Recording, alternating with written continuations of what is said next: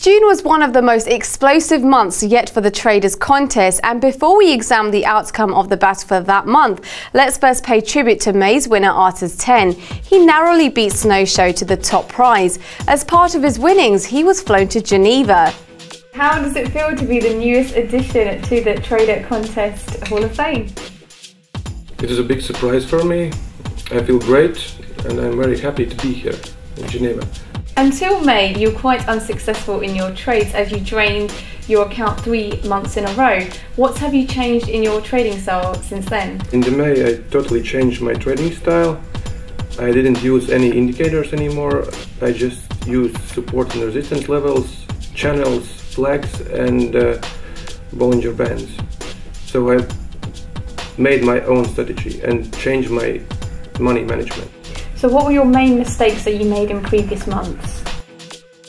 I was trying to trade 50-50 with the high leverage, and with the first trade I mostly lost the all account.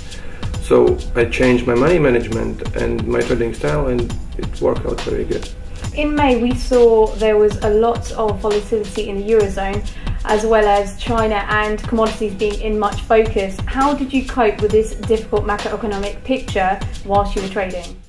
Actually, after April, I don't pay much attention to the fundamentals. I just try to not trade where a big news expected. So I watch the news, then I wait a few hours and see what happens, and then I make my decisions. 1,031 competitors took part in the hunt for prizes, and what a messy hunt it was. Artist 10 and Rahul K. Ghosh became embroiled in a very public spat, and the preliminary results shows it's the American who came out on top. But we should stress these results could change once the final numbers are added up.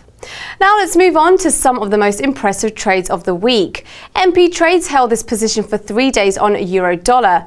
Although the take profit was not triggered, it was closed near the weekly high and the trader gained 227 pips. Although the pip value for dollar Norwegian krone is lower when compared to other pairs, this is still an impressive trade by Tajul 48, worth 810 pips. Dog for Feek scored 153 pips as the Aussie dollar gathered strength in the week. The position was held for 2 days.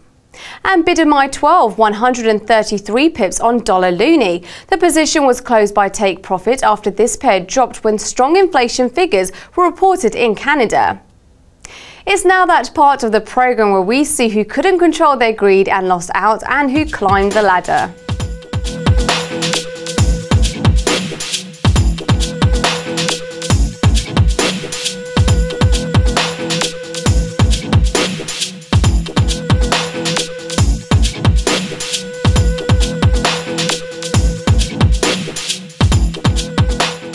July's contest has already started and traders may have noticed some changes.